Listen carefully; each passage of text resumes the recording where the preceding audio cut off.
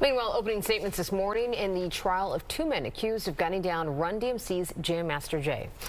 Yeah, he was murdered in a Queens recording studio back in 2002. Lisa Evers is joining us from federal court in downtown Brooklyn with more on what's happened so far today. Lisa.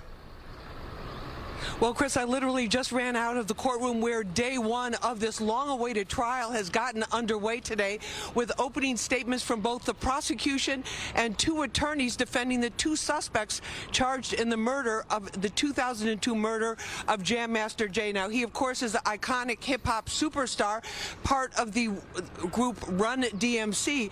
And one of the things that had happened today, the prosecutor was painting a picture of just how heinous this murder actually was. She says the two suspects both had long-standing relationships with the victim, that this was basically over a drug deal gone bad, and that they had proof beyond a reasonable doubt to show the jury exactly what happened, and that these two individuals who are on trial right now here at Brooklyn Federal Court were responsible. As for the defense, each defendant had his own attorney.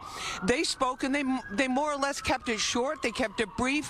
They said, jury, please pay attention to whatever evidence is being presented, because it is not going to prove beyond a reasonable doubt that these two defendants were responsible for taking the life of Jam Master Jay.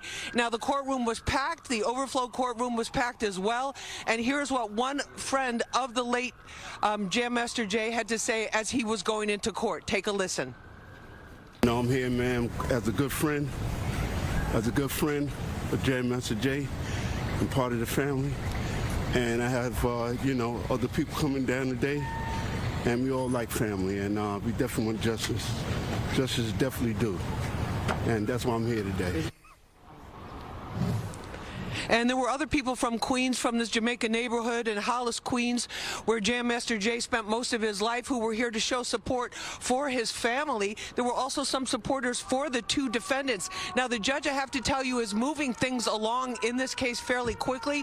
Both opening statements happened this morning, and they're already into the first witness testifying in the court case. We'll have much more for you and a full recap of everything that happened here today coming up on the Fox 5 News at 5, so I hope you'll join us live from Brooklyn Federal Court for that. We're live in downtown Brooklyn. I'm Lisa Evers, Fox 5 News. Chris and Bianca, back to you.